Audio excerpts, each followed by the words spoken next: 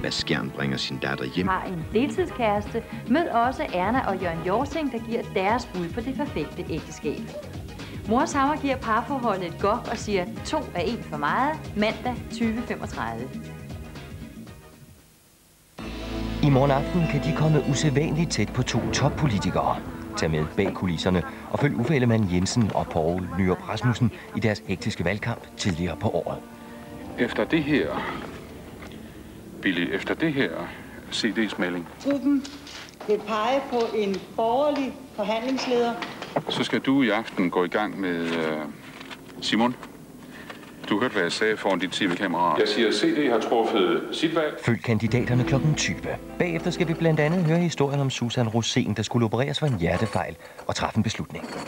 Selvfølgelig kunne jeg have ventet det halve år, men det har været ulideligt for mig og min familie. Med lang ventetid på Rigshospitalet i sigte, benyttede hun sig i stedet af sin private sygeforsikring og tog til Sverige for at blive opereret.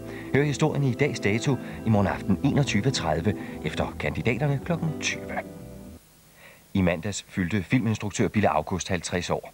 I den anledning viser vi nu hans stort anlagte filmatisering af Isabel Allendes bestseller Åndernes Hus. Meryl Streep, Glenn Close, Jeremy Irons og en lang række andre store stjerner bryder rollelisten her i den på en gang smukke og tragiske slægtsfortælling om Åndernes Hus.